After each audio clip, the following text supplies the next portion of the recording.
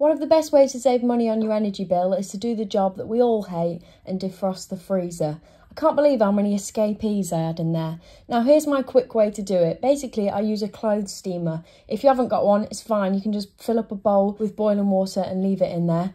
This will help the ice melt really quickly. Using the bowl of hot water and the steamer, I got my freezer defrosted in about half an hour, which was great because it meant my ice lollies didn't melt. This will save money because your freezer will just be keeping your food cold rather than keeping the ice around the outside of the freezer cold.